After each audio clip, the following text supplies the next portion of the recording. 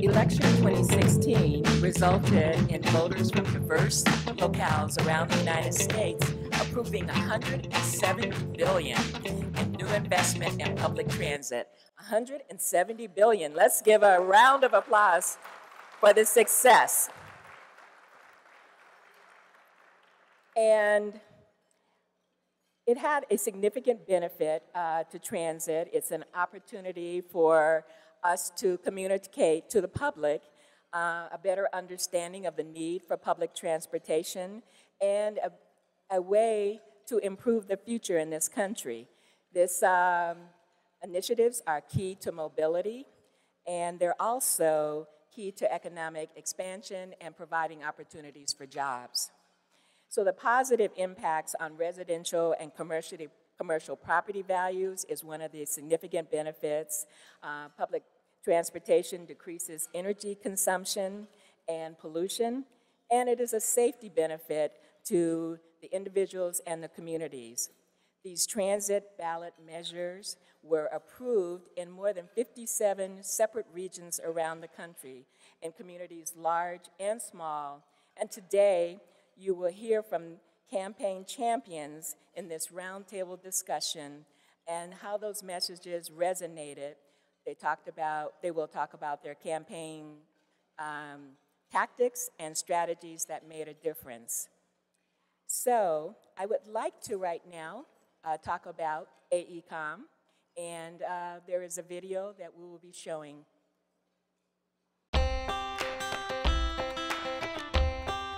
We're the people who turn ideas into reality. A collaborative force of world-class innovators, problem solvers, and visionaries on a journey to transform our world for the better. We are many, more than 90,000 of us, united under a common vision. We work across disciplines, cultures, and time zones. Connecting people through better buildings, cities, and nations. And we bring the brightest minds in our industry together under one name, AECOM.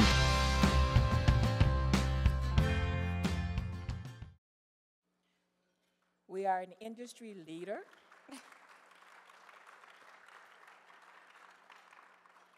We are an industry leader in transit and rail, and we offer fully integrated services to support DBFOM. We plan, we design, we engineer, construct, and we operate and maintain. So AECOM is an industry partner that has been involved in supporting the numerous initiatives that create opportunities. So it's my pleasure at this time to introduce the luncheon moderator and the panel discussion participants today. So I'd like to introduce Scott Smith, CEO of Valley Metro in Phoenix, and our distinguished panel members who have a great story to tell you about the success of their initiatives. Thank you so much.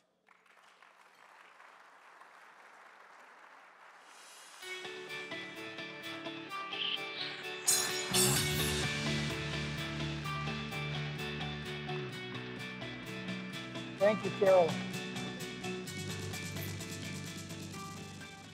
Those of you who haven't had an initiative or a funding plan or an election probably will in the future, as regardless of what happens the next 1 or 2 years, there's no doubt that the discussion as to the relationship between our local systems and regional systems and the federal systems and the federal involvement in that has certainly changed. There's a new discussion. And so what we'd like to do is talk to people who have actually been in the middle of that. And I'll introduce them from my left to the right. First of all, transit executives, and then someone who's inside but yet outside our community who can give us a fresh look. And right to my left is Keith Parker. Keith Parker is on the APTA Board of Directors and is the chair of the Rail Transit Committee. He is also the chair of the Rail Transit CEO Subcommittee. He's the general manager of MARTA, the Metropolitan Atlanta Rapid Transit Authority. Keith. Next to Keith is Grace Kruniken, also a member of the APTA board, who is general manager of BART in San Francisco.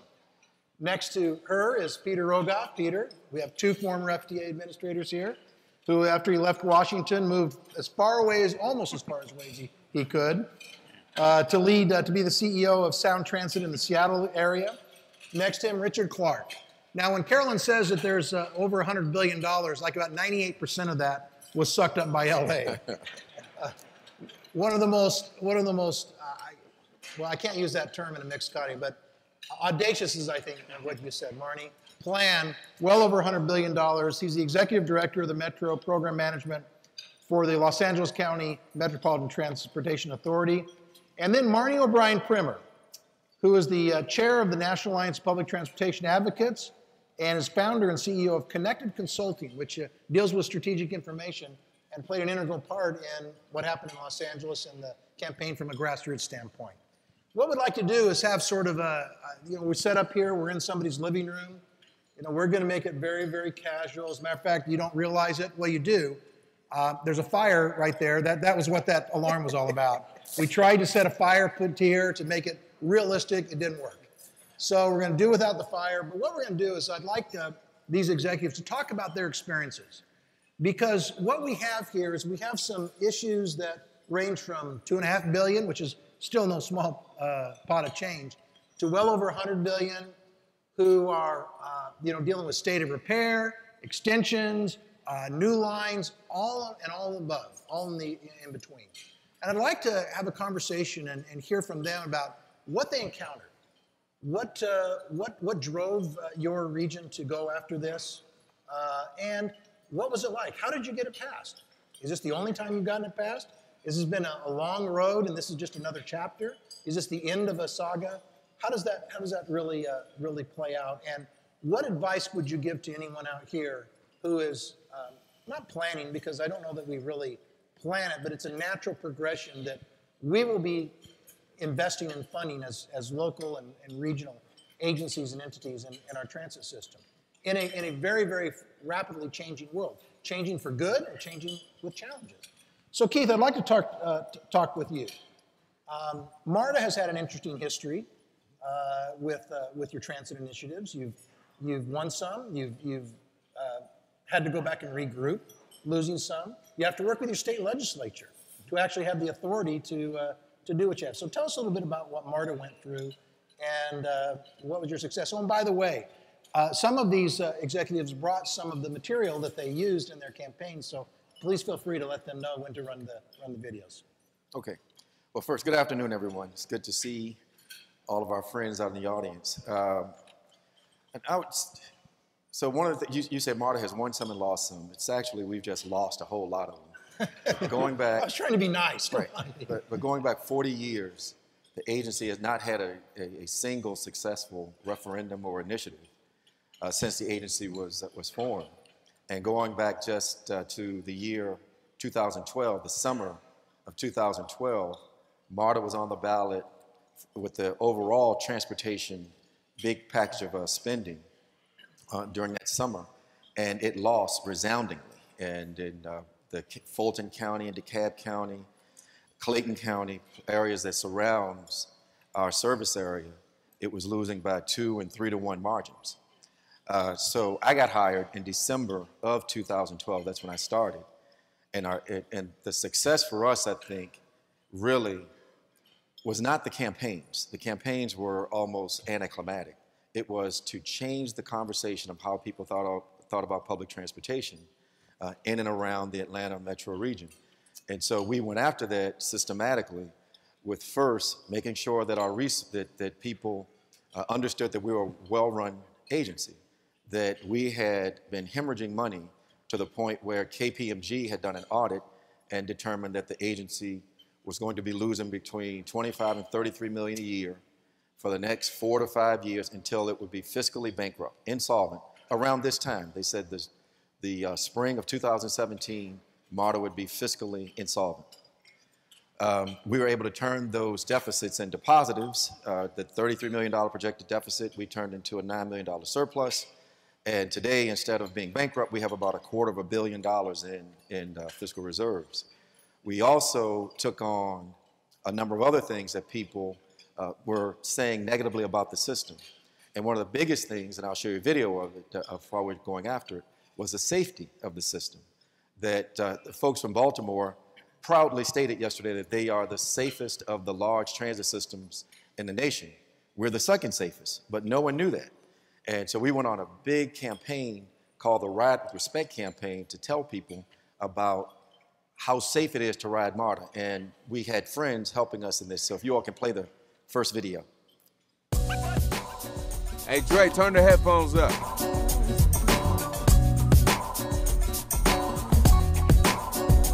See, I like my music loud when I'm in the studio, but not when I'm on the way here. At MARTA, we're cracking down on bad behavior so you can enjoy the ride. Our employees are here to help you and make sure everyone rides with respect. Ride with respect. And so you can see I made Ludacris look really cool, you know. And, you did. But we used the Ride with Respect campaign ultimately to suspend over 10,000 people off the system. And with very few repeat offenders coming back, that changed the tone of how people felt about the safety of the system. And in fact, our governor, has on 4 different occasions publicly patted me and the staff on the back for changing the way people perceive the system. The next big part was to change the way people viewed us in the media. When I first got there, we had an 8-to-1 negative news story to positive news story worth over $4 million if someone paid for a campaign to go after MARTA. By the time we had done a number of initiatives and got a number of great positive stories out there, when we had our first election back in 2014 to bring on Clayton County as a partner, we were at 12-to-1 positive to negatives, worth over $13 million in free news coverage that the agency was receiving. Can I ask you a question? Yes. The Ride with Respect, and then there was an uptick in actual enforcement. Yes, well, there was. So Okay. that was the component of suspending people off the system and showing them that we were serious. And what was very important about that was we were warned that if you try this, you're going to get sued by the ACLU, you're going to be accused of racial profiling, all those things. To date, 10,000 people have been suspended. We don't have a single complaint of racial profiling and so on because our officers approached it with an approach of we're going to try to, even when people are acting in an undignified or uncivil manner, we're going to treat them with a great deal of civility, and we will politely ask them to turn their music down. We'll politely ask them to pay the fare and so forth, but if they don't comply, we then will remove them from the service. But again, being very, very gentle with them. So fast forwarding, by the time we had the 2 elections, Clayton County in 2014, and then the election in the city of Atlanta in 2016, just last November, we won overwhelmingly, 74% in Clayton, which was the highest win percentage of any transit initiative of that year. And then in 2016, in the city of Atlanta, we won with 72% of the vote, which was again the highest win percentage of any initiative in the nation. The campaigns were very important, but they were really just to decide how big our margin of victory was going to be, not if we win. It was a politics of getting to the ballot was much more difficult for us. And so I'll show you the other video. This is a video of our mayor out promoting the 2016 campaign. We all know there's too much traffic. Let's do something about it. Vote yes on both ballot measures to expand MARTA and fund dozens of road projects. Improvements to Hollywood Road, coordinating lights in Midtown, expanding rail to Southwest Atlanta, less traffic in every neighborhood. Go down the ballot and vote yes for better roads and more public transportation. Make a difference for all of Atlanta. Vote yes. And I'll just conclude by saying Mayor Reed has a very high approval rating, so making him the face of the campaign was smart. And MARTA has an approval rating of over 80%.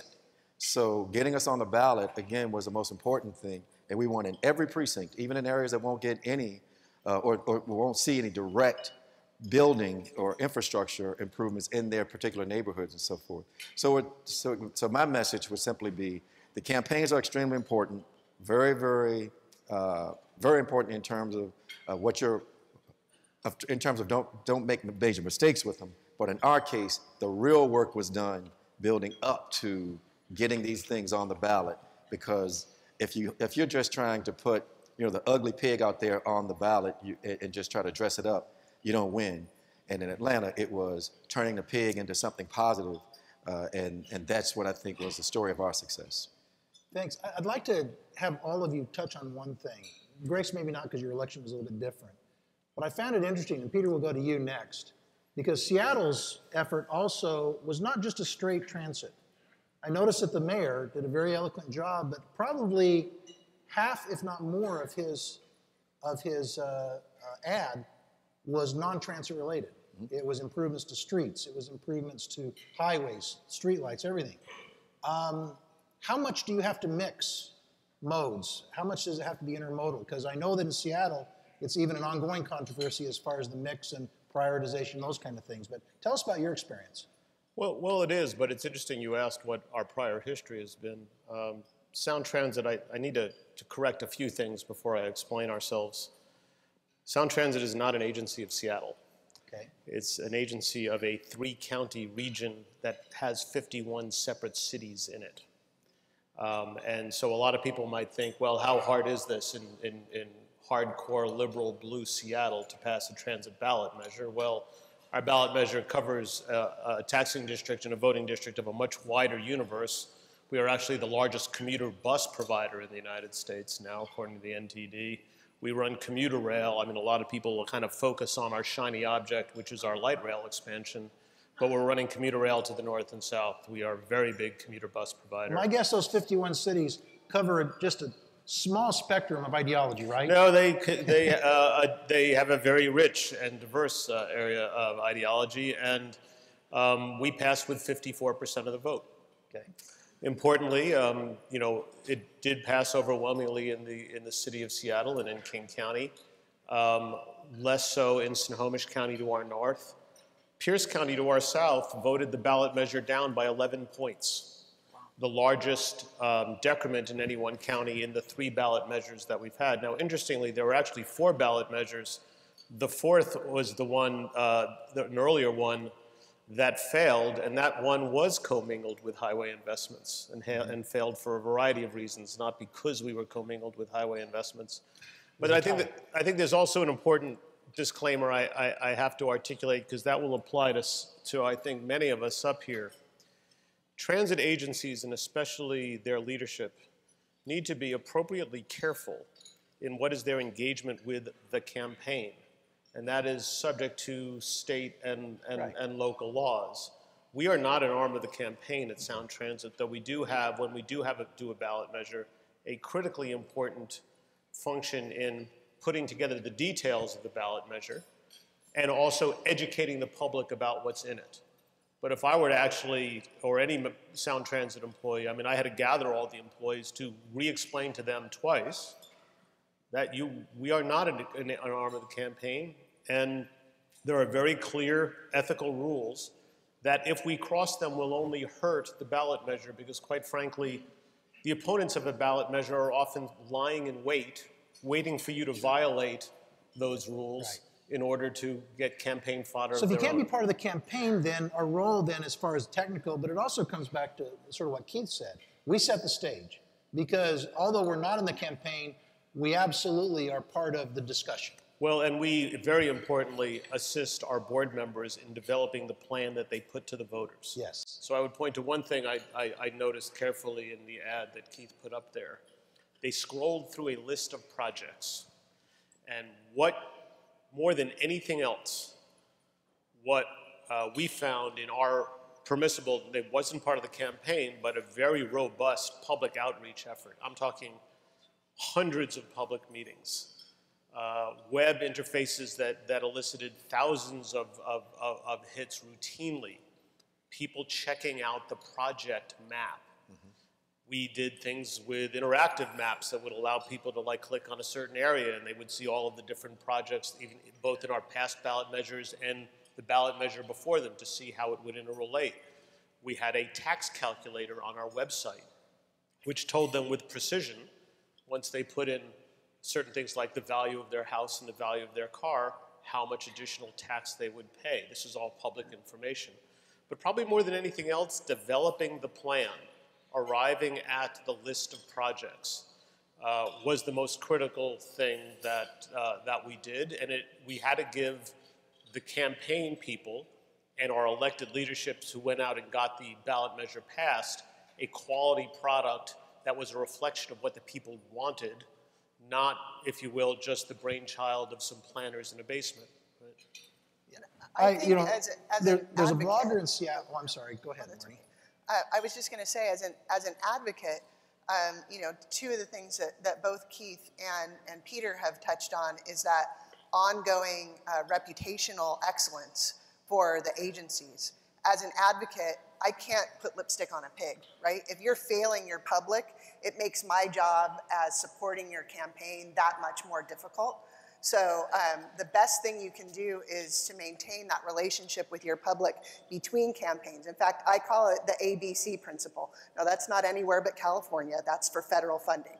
No, it's always be campaigning. And what I mean by that is everything you do is intended to set the stage for building that trust with your public that you're going to be a good steward of any taxpayer dollars they entrust you with. Every day, all day long, every employee.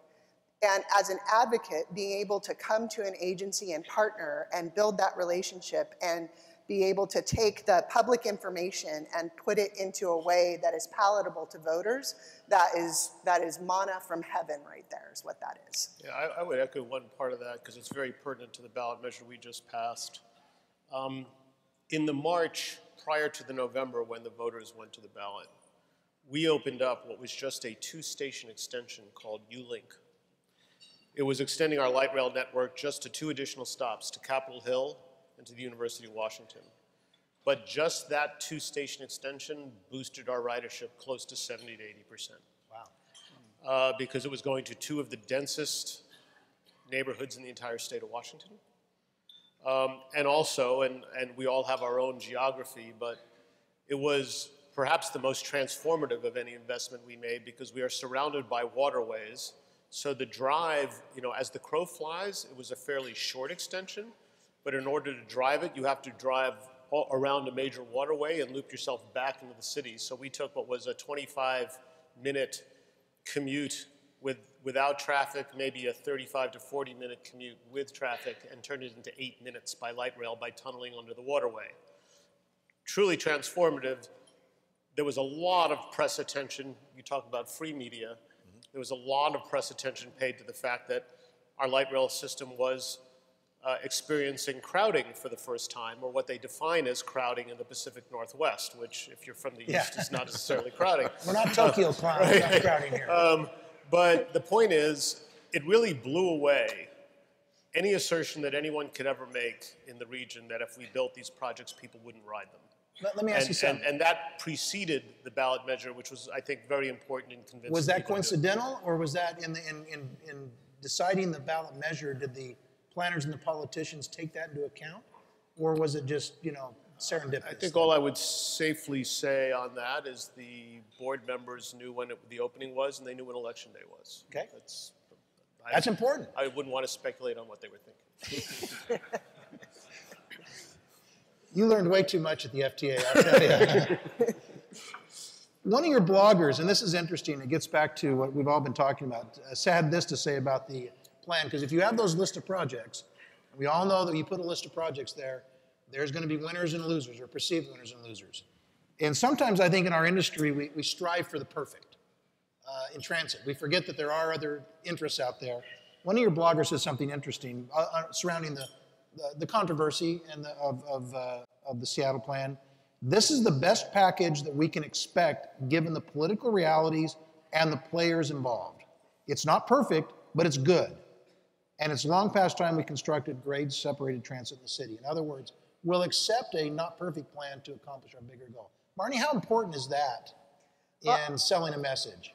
I think I can't understate the importance of picking the right mix of projects. And you asked, what does that look like? And my answer would be, what does your community want? What's going to work in LA is not going to work in Orange County. It's Those not are the gonna political work realities elsewhere. we're talking about So there. know your political realities, but also know your mobility mix too. Is is it a transit-only initiative, or does it need to have other things? And then there's also the danger of being perceived as a Christmas tree, where it's got a little something for everyone, and then you dilute the effectiveness of the funding overall. So I think in the grand scheme of things, having a strategic vision for what you want the future mobility options for your region, your city, or your county to be, is an intrinsic part of developing a strong campaign message and making sure that your advocacy community is on board with what that strategic vision looks like for you as an agency, is a really important connection that you need to make in order to sell that to the voting public. Peter, if I had to, and Keith, I'd like to come back to you also. If there's one thing, a sense, a project, or whatever that you think sort of got you over the edge. You talked about the timing of the very successful extension. What do you think it was? Was it timing? Was it just accumulation of things? What made Seattle work? I would say, I'm going to give you asked for one simple thing, and I'm going to give you three. I apologize. One, congestion in the greater Puget Sound area has doubled in just 5 years. People were very accustomed to getting from just about anywhere to just about anywhere in 25 minutes, and that has now really transformed to people who were not accustomed to it. Population growth. When we talk about the fact that in the years to come, people would warn people about population growth, but it had become very real to people in the Puget Sound region. And we're expecting 1 million more people by 2040. So we could go out and say, let's talk about what 1 million more people is. That's the entire population of Seattle and the entire population of Tacoma, leveled on top of the density that we're already experiencing right now. And it kind of boggles the mind. The other is, I'd say the projects, it's interesting, we had 2 ballot measures. The reason why we are so late coming to rail investment now is we had 2 ballot measures in 1968 and 1970 to build out a rail system that failed. In fact, a bunch of the federal money that we had secured to that went to MARTA. We appreciate it. Right. So send more. Yeah. And we could all speculate what they did with it and all of other things. But importantly, he talked about those deficits disappearing. I'm not going to make any illusions. But what was interesting about it is you go back and look at the map of the system that was put before the voters in 68 and 70, compared to what they just adopted. It's not all that different. It's not identical. Growth patterns changed in certain ways. But importantly, it's kind of a no-brainer. We need to get to Ballard. We need to get to West Seattle. We need to get to the east side. And when you laid that before them, and also because of the ULink opening, showing that you could do it on budget, on schedule, with credibility, with the ridership that comes with it, it's a series of positives. Perception, once again. Not unlike Atlanta, right? Grace, now you have a similar issue of Seattle. Those in LA and Atlanta and Phoenix, we don't have big bodies of water. You have one to the west, but we can basically grow out. We have a lot of space. You can only fit so many lines in so many places, and your line and your campaign was a very different one. As our systems age, for some reason, we and our public forget that things start to break down. That's a natural progress. I'd like to read a little bit of your ballot measure. To keep BART from preventing accidents, breakdowns, delays, pollution, improve earthquake safety, replace, upgrade 90 miles of severely worn tracks, tunnels damaged by water intrusion. That is not a sexy ask. Thanks so much. Was that the language of the really? I can't imagine. Before you malign me any further, I'm not maligning you. Yeah. Hey, that's reality, and we all will face it. I'm just saying, I'd like to go to the ribbon cutting of the tunnel damaged by water. Right. This is not a university extension or adding tracks. You had a much different challenge that you had to sell people on, and so how did you address that? Yeah, you won. We won with 70% of the vote. Overwhelmingly. So somebody was listening, right? And that nerd talk, scored well. If you go back 5 years from the election, BART was headed toward other expansions. We were where, MARTA, Denver, we were all expanding. And we had a bunch on the books, and we were completing those. But the infrastructure itself, we're a 45-year-old system, and we had replaced some rail, but we had 90 miles of original rail that had not been replaced, as the ballot measure says. And we had a complete, our problem was we were really both. We had huge demand. Service was increasing at 6% for about 3 years. It was increasing at 6% a year. And we had we had to put our money into the system. And so we started a campaign long before there was a campaign, and we started both an internal one and an external one. And internally, the asset management, which is some of that ugly language that's there. I'm a big believer in asset management, and it's not just for the nerds and everything. It's so that you get a good return on your dollar. It's so you know where you are and you're making good management decisions. And when I saw what they had, I knew we needed to get from the art to the science, but I also knew that that information told me that the system was going to start failing. And when I got in the transit industry a long time ago, New York was already down. Lindsay was mayor in New York, to tell you how long ago it was, and they were doors were flying open, everything had graffiti on it, and I watched as a professional them take 30 years to get the New York system out, and I wasn't going to let that happen to BART. This was a change at BART. So I had. And by the way, I appreciate the honesty in this, and I think that that's one thing that got you there. One thing is we talked about the technical side, but we got to be honest. Keith talked about the honesty in Atlanta. We got to be honest with I think the issue is authenticity. Okay. And you have to tell people, and they appreciate it. And we went out, we counted ours, and we did 317 meetings that we went out in public and rubber chicken as we got there. But to get there, we didn't lose opportunities. We were in front of the board with the most, I said we had an internal and an external. My board loves extensions. Dick White is here, he was there. And they're great ribbons to cut, and there is no ribbon to cut so much when you do some of this nerd stuff I was describing. As a mayor, I can tell you, mayors do not like fixes. We like ribbon cuttings. Right, and we'll turn some of them in a corny fashion to make a big deal out of it. But you can see that with 70% of the vote, people eventually got it. But they got it. We did something we called Rust, Dust, and Rail Tours, and we did those 2.5 years before we went out for an election. And my board didn't even really understand we were going out for election, because when I talked to them, they weren't very interested in it. Gets back to what Marnie said about what was your ABC? Yep, always be campaigning. Always be campaigning. And I just want to give a shout out to Grace and her team. If you're at all active on social media, you need to follow the BART handle, because their Twitter account is for real. They lay it out and they don't sugarcoat it, but they are doing it in a way that is humorous and engaging with their public. It's authentic. And it's so important. You can't get away from social media now. We have a 24/7 news cycle, and that beast has to be fed. And you're either at the table or you're on the menu. And if you're not on social media, you are on the menu, people. So make sure that your message is clear. But there's a flip side to that. I have 3 millennials as board members, and then I have 3 kind of in the middle, and then I have 3 that are already retired. Actually, 4 that are. You looked at me when you said that. No, I just was. You're old guys, huh? So some of the members of the board that are on the more senior side of the spectrum, they do not like this. We have one guy particularly. Twitter is a war. When you're under attack at Twitter, you can't just go, oh, damn, go home, pick up the phone the next morning or something. You got to be like this. And so we have 2 people that are like that, one in particular, and he's very cutting edge, but he's very factual based. And his job is to explain things so that you don't get sucked into the politics of it. He's saying this is the way it is. And that get real was very important. And as you can tell by our measure, we put out a list of our projects. And they were 90 miles of rail. They were replacing 50% of our power stations, our substations. People didn't know what a substation was till we got through with the election. Some still don't. Why don't you show the video? It's our way. And by the way, it's incredible about the Twitter. Just imagine what would happen if someone in Washington got obsessed with Twitter. I can't even fathom. This was before that opportunity. Let's show the video. Yeah, I think it'd be good.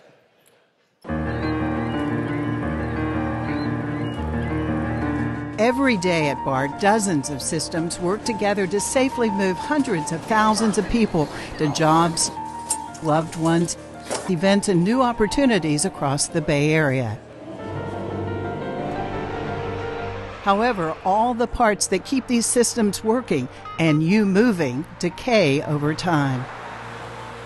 Miles of original cables assembled in the 1960s are failing. They've been repaired so many times that they're no longer reliable and require replacement. Our tunnels drilled under sea level in downtown San Francisco are no longer waterproof. Water intrusion accelerates track corrosion and can even result in the rail breaking apart. All of this occurs at a time when we're experiencing record numbers of riders. This record ridership has enabled BART to purchase new train cars, hire more custodial workers, and double down on system and train car maintenance.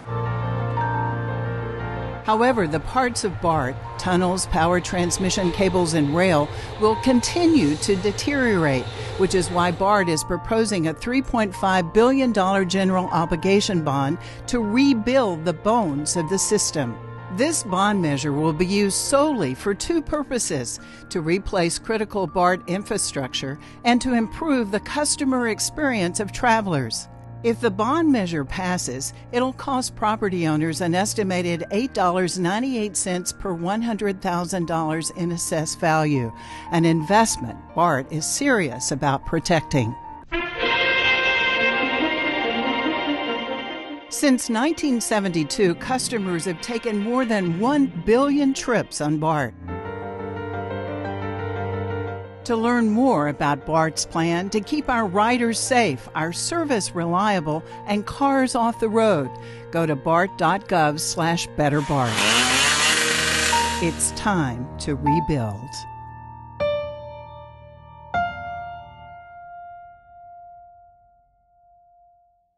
Loved about that. Number one, you had a problem, but you weren't whining about it. It didn't come across as whiny or complaining. You stated it. The second thing is how people were dressed getting onto BART in 1972. Tad bit different than how we dress today. We also have a picture of Richard Nixon on the line with Pat, but it didn't play as well with the politics in San Francisco as they were now. But I want to put a couple things on the table. Those nerd words you talked about, those were done by the campaign, and they did all sorts of polling and testing, and we put it out. And we saw some of that information. With Peter, I'm very strict about what you can do on your time and what you can't do. But I gave up most of my vacation, all of it actually, to do fundraising on the side and to give speeches on the side. And then there's some speeches I gave here. Now, Peter can do it. He has different dynamics going on there. But different state laws. Yeah, well, no, and anyway, we'll have that fight later. But the words that we used in this ad, and this was just information that was out there. There's a line between what the campaign can say and what you can say, but you can reinforce words. So the pictures we use, the words we use, those weren't just what I thought was a good time or my PR shop thought was a good time. So we put that out there. The other thing is your friends can speak for you, and they need to speak for you. So you had the mayor, Keith had the mayor speaking for him. We had a lot of advocates that were out there that knew the situation, and they were pleased. You know, the environmental groups are thrilled when you're investing in the infrastructure and not building something new, because there's always controversy about the environmental statements and stuff. So we had the environmental folks on our side. But polls were done on who speaks well, and no one in San Francisco wanted to hear from a politician, your mayor, not you, Keith. And they wanted to hear from safety experts. And so there was someone that was found that did a ballot statement that, you know, his title was actually safety expert. You know, he had, for whatever firm or I guess he's with the University of Well, your message was different. They were selling a vision.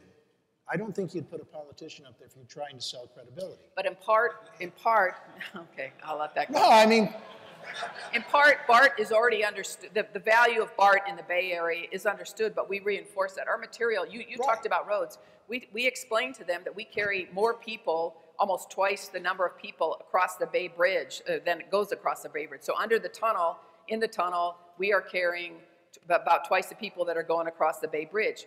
To folks in San Francisco, that means that their future is dependent on BART being around, and that's what we have to rebuild, because we need to be there for you. That was our message. Yeah. So if you don't rebuild today, you're not going to have BART tomorrow, and the traffic is going to get a lot worse. And then we had several corridors where we had, you know, we showed if BART is closed, what happened. And we could tell them that because we had some strikes, and we also had a fire one day, and we were able to measure what the traffic congestion was like with BART and without BART, and we're in the essential service side of things, it'd be nice if you wanted to ride the train kind of thing. One of the interesting things about this group up here is that there's no Eastern legacy cities up here. Well, that's an important thing that you did in your introduction. Yeah. The issue about at some point you're all going to have to go to a ballot measure. That I'm not sure is entirely applicable. Right. Having come out of the East and moved to the West, that is how we certainly do it in the West. The idea in our legislature, the most that we could hope for out of our legislature in Olympia was the authority to go to the voters. Right. The idea that they would raise the taxes themselves to appropriate it toward public transit is not in the cards on the level of things that, exactly. This is not Albany, right? So it's a very, very different kettle of fish. And even in Georgia, you went to the legislature for the authority to go to the voters. Correct. And that was very important. And that we had to build up. Same thing. Right. We had to build up credibility in order to get the authority to do it. Before you leave, I want to put something on the screen to the last point. Okay. To play the video, but the video is not a politician talking. This is the video that speaks to our folks, and it was one that came out, and it was just one that this particular organization put out on their own. It doesn't say to vote for it, but you can see what you can do with your friends, and your friends aren't always, the advocates for transit kind of thing. So would you mind, Scott, if we just played that? I think right ahead. It broadens the community discussion here. BART is the backbone of the Bay Area. BART and the Warriors have been connecting people across the Bay for 44 years. BART needs to stay safe and reliable so future generations can enjoy games as well. Let's all show BART some love and take BART the next time we come to games.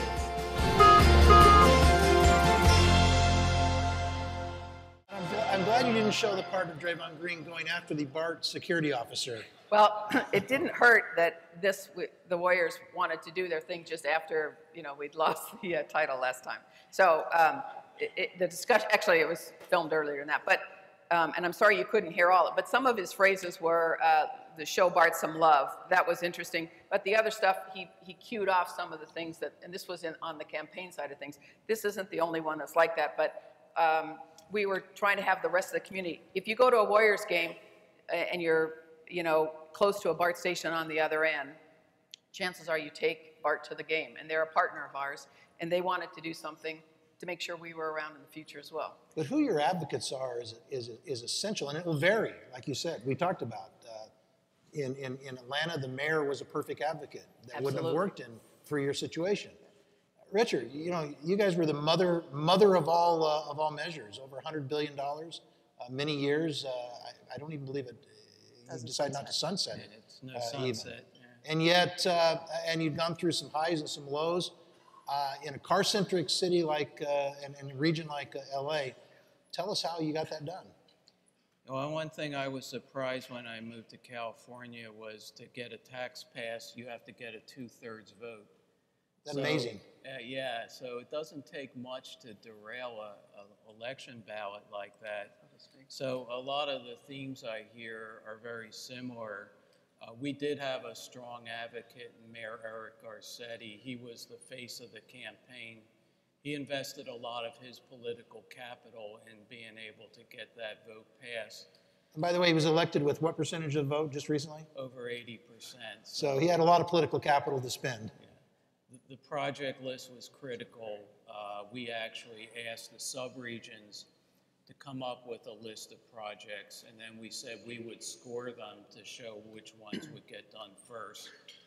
So that was very popular, a very powerful supervisor. So if I could, you mixed the political side, you asked the region what do they want, and then with the technical side, which was you scored them to put them to rationalize or put them in order. So you mixed political with technical. And that was overall very successful. There were still some groups who were unhappy with how their projects scored, but one of the powerful county supervisors who opposed the previous election for that issue supported it this time. So that fell into place. It was really a good coalition that was built to put it together. Let me ask you, was there a particular project that maybe allowed him to see the light? Okay, you can go on. The project in his district? Yeah, shocker. And we will be building the Foothills Gold Extension. We talked first. about political realities. You know, this is a political process. Yeah. And we put together, if you've been to Southern California, you know the big issue there is traffic congestion. And Metro does not just do transit, so we did have highways on the ballots. We had local returns, so 17% of the ballot measure will go back to the local cities to do local transportation projects. And we message that as that a lot of your money is coming back to your... So you're basically, this election is basically just a flow through.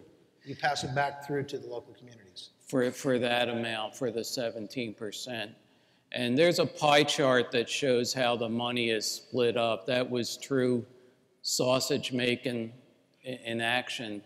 The pie only added to 100%. People wanted a bigger slice of the pie, and we said, well, who do you want to take it away from? They said, you figure that out. You know, they basically wanted the pie to be bigger. But it was successful. We got a 71% vote. It all came together. And we don't have Ludacris. We tried to get him, but he was otherwise engaged. You could have called me. Yeah. But since we are the home of Hollywood, we did make a short movie that on Measure M that I'd like to show.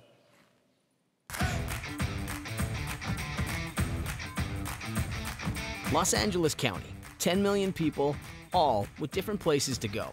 Metro helps move them with 2,000 buses on 170 routes and 105 miles of rail. And we're building more.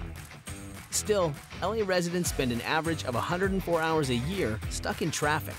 And with an additional 2.3 million people projected to live in the county in the next 40 years, the demands on the existing transportation network will only increase. Public transportation took a big step forward on November 8, 2016, when an impressive 71% of Los Angeles County voters approved Measure M, a bold ballot measurement for infrastructure, air quality, and quality of life. For the fourth time since 1980, Metro helped voters see the value in investing in their transportation future. The result? An additional half-cent sales tax with no sunset and extending a previously approved half-cent tax set to expire in 2039 to continue in perpetuity. Among the benefits of Measure M, 40 major transit and highway projects in 40 years, all for an average of another $24 per person per year. So, what projects do the residents of LA County have to look forward to over the next 40 years? Well, there's the Airport Metro Connector Station, West Side Purple Line Extension, Foothill Extension, Orange Line BRT West Santa Ana Branch Light Rail, Sepulveda Pass, Orange Red Line to Gold Line East San Fernando Valley Transit, Okay, you get the point. There's a lot to look forward to, and these projects are only one piece of Measure M. Regional collaboration through a transparent, bottom-up process with stakeholders was vital to the measure's success and resulted in a comprehensive plan that encompasses several elements. This includes funding to enhance bus and rail operations to keep the system running efficiently and affordably for generations to come. It'll also fund local transportation projects such as street improvements and repairs for the 88 cities in LA County. Measure M will build new bike and pedestrian connections to create more safe and convenient first-mile, last-mile connections like biking and walking paths. New programs will be developed for seniors, students, and the disabled to ensure everyone has access to our transit system. Sustained funding will keep our system in good repair for the next 100 years through preventative maintenance and replacement of aging equipment. Measure M will create 778,000 jobs through construction and programs and have a $133.3 billion economic impact. The passing of Measure M has elevated Los Angeles County's transportation revolution to a whole new level. My ideal Los Angeles 30 years from now may look similar to New York City, where people are choosing the train over their cars. I think it'll get people, A, to be outside more. I think being outside, enjoying the weather, the city we have is great. Less time on the roads, less congestion, less traffic. I think we all want that. Thanks to LA County voters, we're one step closer to realizing the vision of a transformed, multimodal LA County. But the work is just beginning, and we couldn't be more excited.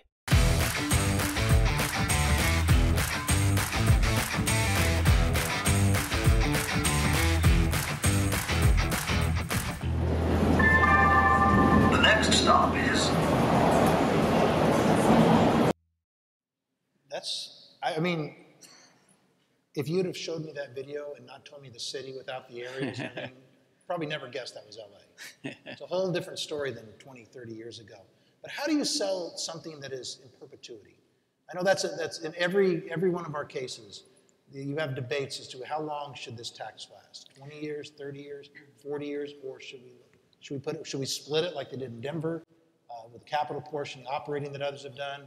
I'd like to ask all of you, how do you have that discussion? You guys went for broke. Big dollars and everything. I'll just say I was involved in those discussions. We probably debated nothing more than whether it goes in perpetuity. But it was the idea of our CEO, Phil Washington. If you know Phil, he's not afraid to make big, bold decisions. And he says, I'm going with perpetuity. I might get fired over this, but it's the right thing to do because transportation is an ongoing need.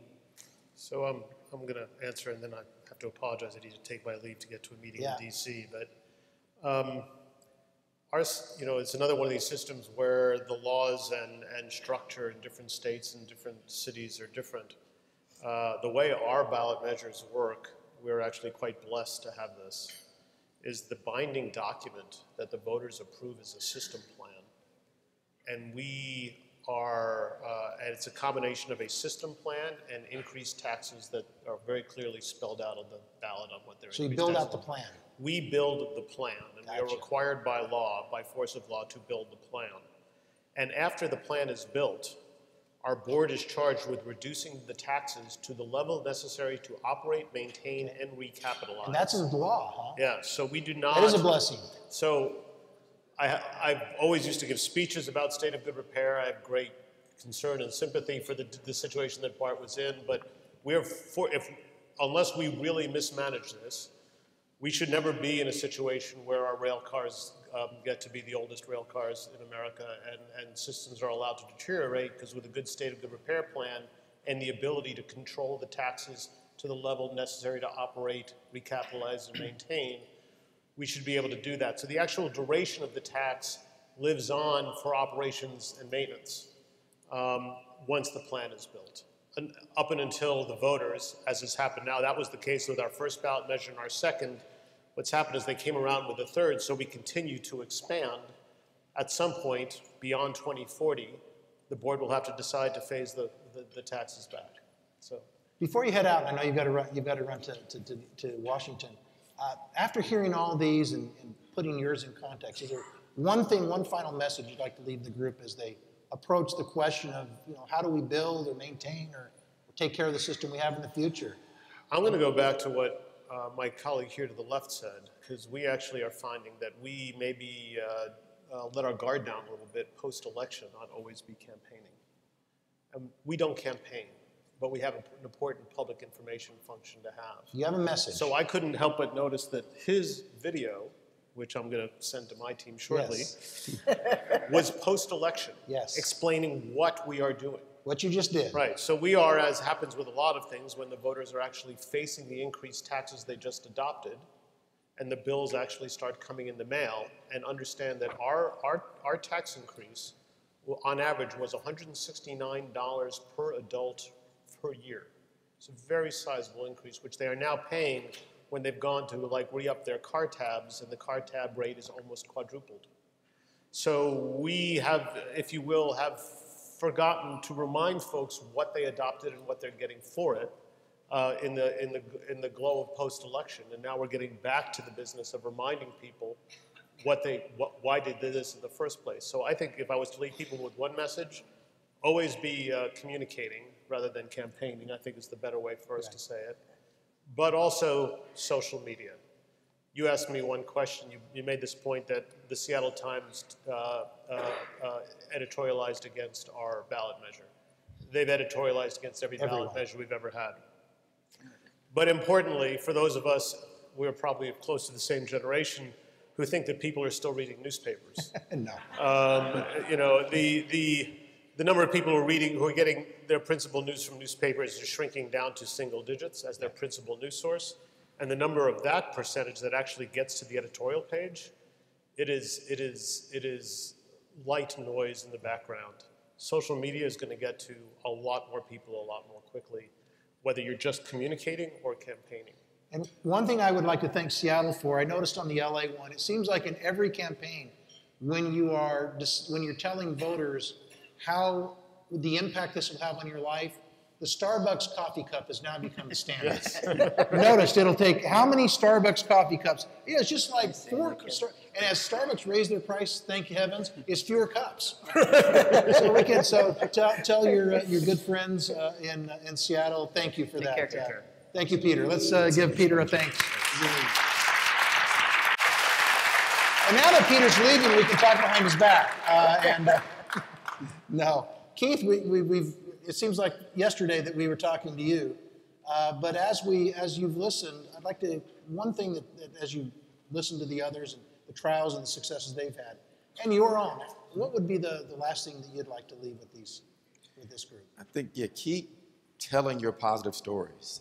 One of the goals that we had when our team came on board was to constantly have a positive news story, a new development that we're doing that we wanted people to know about. And we've very successfully done that. Everything from, we introduced farmers markets in our train stations that we call fresh MARTA markets, and that got big headlines. Our transit-oriented development program, where we're partnering with the private sector to build great new spaces in and around the train stations. Lots of very positive headlines. Big coverage from the Wall Street Journal, from the New York Times, and other groups from all around the country and the world. Opened the world's first soccer field inside a train station called Soccer in the Streets, that kids and adults get to play in these different leagues and so forth. Performance art in the stations, where the Atlanta Symphony, dance groups, others come in and perform. All these things get headlines, and they all continue to reinforce that these folks at the transit system sort of know, what they're doing. But the one that stood out the most for us was we introduced the world's first urine detection system at in our elevators, where we had a problem, and Grace was telling me just before lunch, they have this problem. I don't know why she mentioned it before lunch. But we would have gentlemen particularly would get on our elevators and relieve themselves. So we went to some engineers and said, hey, look, what can we do to slow this stuff down?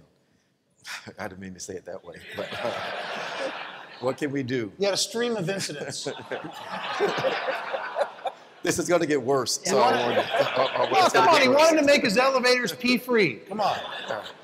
So we designed urine detection devices so that if someone were to relieve themselves, it would register and the strobe lights would come on inside and the door would close. Oh, this is like the blue chemical in a swimming pool in the summer, right? Well, that's what you're doing. But and then eventually our police can come and arrest these folks who would do that. And we won international attention on this. So the BBC did a story on us, Good Morning America did a story on it, it's just all over the place. And what about that poor guy who spilled his cup of coffee in the elevator? Well, yeah. But in the end, Elevator World magazine recognized us, and I know you're all avid readers of Elevator World magazine. And it became their story of the year, but some of the headlines was MARTA, I see you pee. And MARTA looking out for number one, That's good. Looking out for number one. So my message is, if there's anything that really turned the tide for MARTA, it was turn the tide. It was making sure our guys kept it in their pants. That's what it. And that campaign is not totally washed out yet, has it? Grace, we're going to ask you to follow that. One takeaway. We actually heard his story about the thing, and we tried it.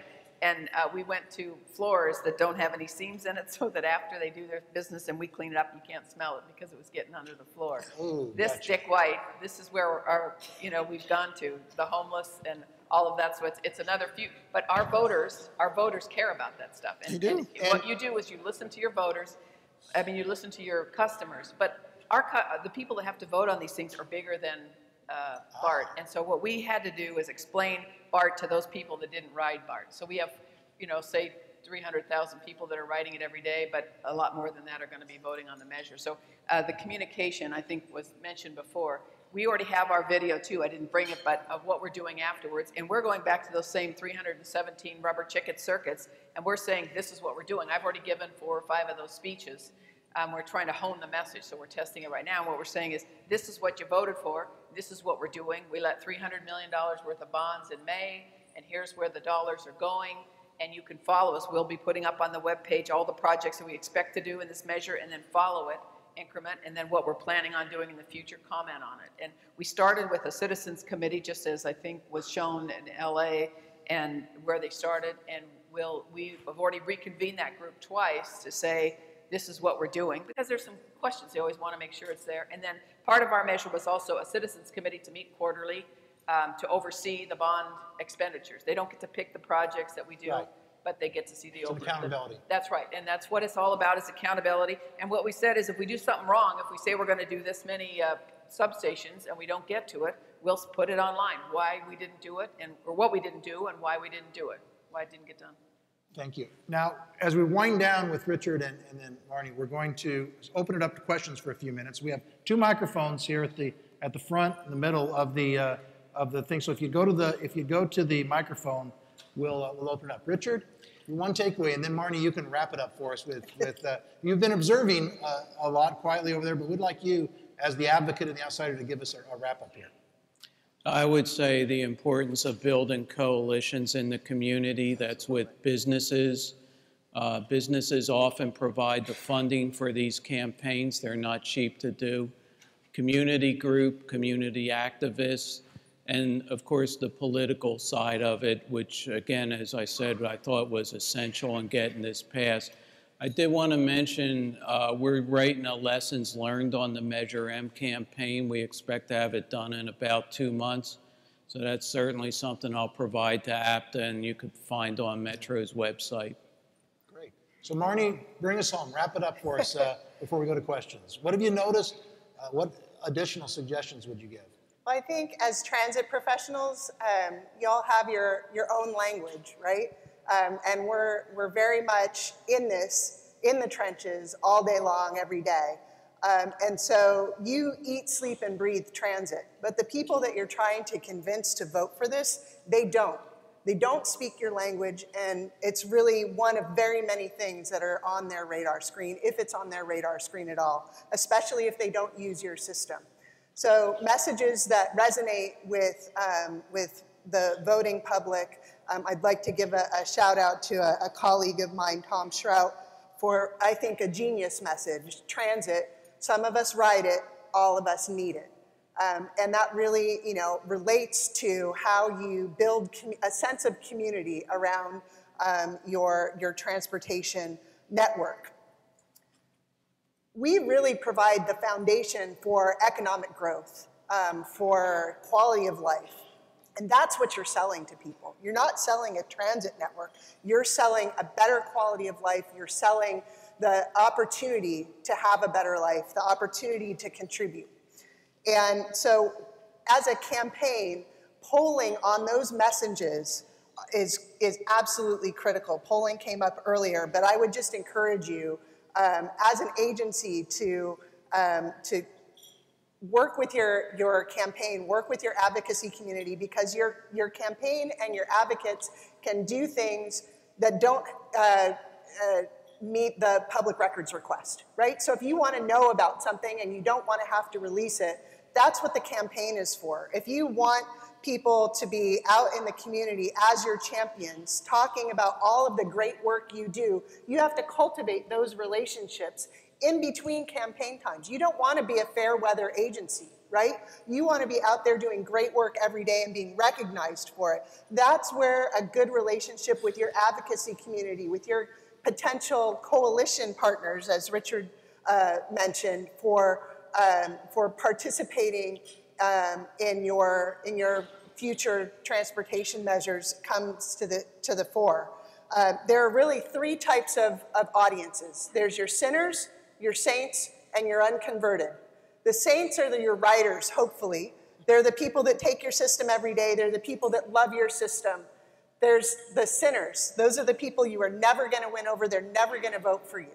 The unconverted is where campaigns spend their most energy, because those are the people, the persuadables. Those are the folks that are on the fence about the good work you do, and that's why having such a strong message is important.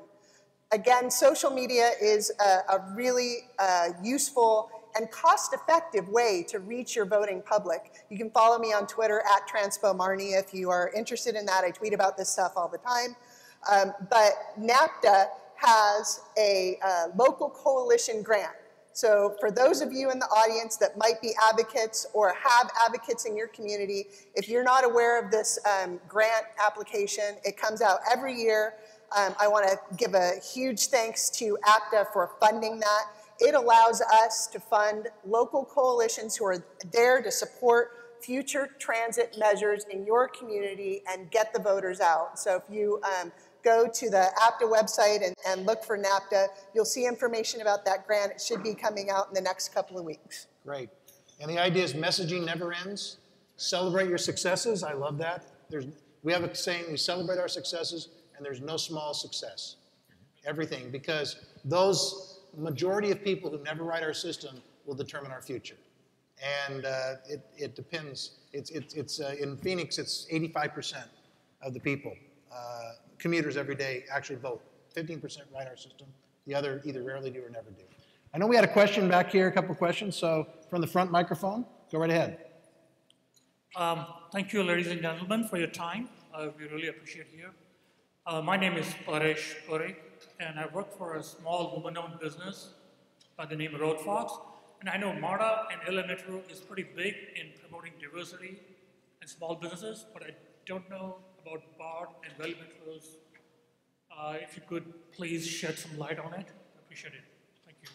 We included, we reached out to our DBE community, women-owned businesses in, we've been with them for a long time. We have some committees, but more importantly, we include a very diverse set of contractors, which was very important for us to explain during the campaign. We got challenged on it by the majority community or something at some point, and we have a good program that's laid out. It's very critical to us. Our ridership is 63% people of color. Our employees are 63% people of color, roughly. It goes up and down, but and our use of contractors is something around, it varies between 23% and down to 19%, but we keep going up. And so we really want the money that is raised in the community to be spent in the community by community providers as much as possible. So it was a, important part of our campaign. We didn't really talk about the campaign side of this, and I mean the BART's role in the campaign, not the legal campaign stuff. Not that I'm the illegal campaign, but the government providing of information. But that was one of the pieces of information we did provide in our explanation of what the ballot measure meant. Go ahead, Richard. And same with LA Metro. That's an important goal of Metro overall, is the promotion of small and disadvantaged businesses. And we have been growing in that area every year. Actually, at Metro, if the contract value is $3 million or less, it has to go to a small business. It's a great program. We're actually unbundling our contracts so that they're not so big, so that they're more accessible. And we also have what we call a micro program, where we're trying to get folks in and just get them used to our process, because government process is thick and hard to deal with often. And so we have varying levels of programs. I'd be happy to. And I appreciate what Grace said. I appreciate what Grace said, and the fact is that it's not only, for us, Valley Metro, it's the DBE is the beginning point. We don't do this so we can fill out a report or whatever. It's good business to include those people. And one thing I loved what you said, those people who invest in our system should participate in our system, should reap the benefits. Another question? There? Yes, Mr. Parker, I just thought I'd ask you if you could share with us with a public message that's important to build support with all the stakeholders, even those that don't use transit, how Atlanta helped out, how MARTA helped out Atlanta in its hour need with I-85. How did you help show the benefits of your ability to step up in that hour when the bridge collapsed? Oh, thank you for the question. and again, that started, for those of you who don't know what he was referring to, it made national headlines. There was a major bridge that was severely damaged by a fire, and this bridge carries hundreds of thousands of people per day. And as a result of it being shut down for a few weeks, the governor and the mayor and many others pushed the need to use mass transit. Had we not built up our credibility, they would not have told those folks, switch over to mass transit. And so we saw a nice ridership spike and then received accolades very recently when DOT Secretary Chow came into town, and she singled out MARTA and our efforts in helping to bring back, or in helping to keep the community moving. And we think it'll give us some positive ongoing benefit moving forward. Okay. As we wrap it up, I don't see anyone else out there. As we wrap it up, first of all, I'd like you to give a round of applause to our panel members. And I think the messages that I got were, number one, perception is very important. Number two, nothing comes free. You've got to earn it. You've got to perform every day. Messaging, knowing who you're talking to, and always keeping the long-term, although I know, Peter actually, when we say campaign, it's like he has a, we know what we're talking about. You're always messaging for that next measure, whatever it is, that campaign or whatever. You're always on the clock, so to speak, and so you need to earn it. So I'd like to thank you for sticking around and listening to this. I learned a lot, so I hope you did also. I'd like to mention that tomorrow, you're going to also learn a lot. One of the big items of discussion, as you all know, is the future of autonomous vehicles and the impact it will have on our industry. Tomorrow's luncheon, we're going to have General Motors is going to be here to discuss this very thing. So I want to make sure that, I know it's tough sometimes to stay through the end, but tomorrow's luncheon we have a good speaker. Now what I'd also like to do is, Keith gets another chance to shine here, to push Ludacris off the stage.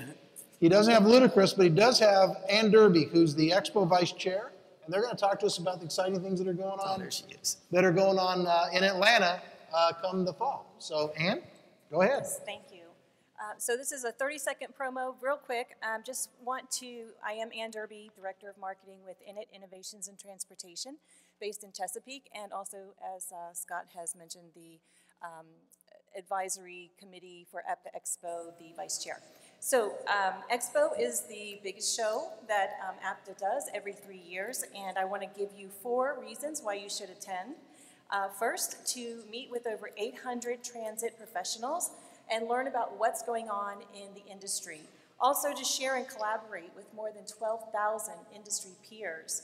This is a great place to discover effective and inventive solutions for your business. To expand your knowledge through the free educational sessions, and then finally to maximize your productivity. And this is through the experiencing and exploring everything that's on the show floor, all under one roof at APTA Expo. So registration is now open. You can visit aptaexpo.com and you can register, and you can also book your rooms. And so now I'd like to introduce someone who you already know, champion for the looking out for number 1. Is that what you said it was? Keith Parker. All right, well, I'll stay right here and just want to extend a welcome to Atlanta. We're going to have a great time there. The Expo will give us an opportunity to feature a number of great new assets that the city is bringing on board, including the opening of the new Mercedes-Benz Stadium, which would be a state-of-the-art, fantastic facility within walking distance of where we will be. We are right in the heart of where Centennial Olympic Park is, and a whole host of incredible things that we're going to have planned for you. We have the world's best in terms of time from the airport to downtown. You get on a train in less than 3 minutes from Delta or Southwest baggage claim onto our rail platform, and 16 minutes later, we'll have you in the conference hotel for $2.50. And in this case, we're going to let you all ride for free. So we're going to do that for you, and just going to have a really nice time, some really great excursions for your spouses and significant others, and then also some great technical programs that you'll be able to see some of the things that we've got going on with the transit system. So we're really excited about it. Get registered. get your folks, get your rooms, and get as many of your colleagues to come with you as well.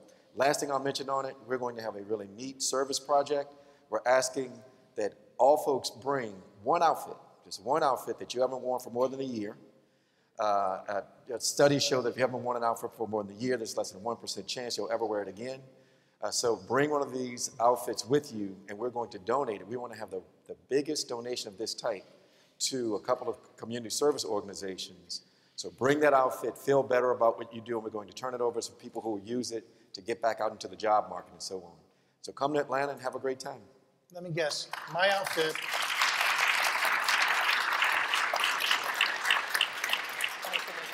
My guess is that my outfit will be a smaller waist size than what I'm wearing now, I would guess. So remember, thank you. Expo, annual meeting, don't piss away this opportunity. Remember, when you're at Expo, you're in Atlanta.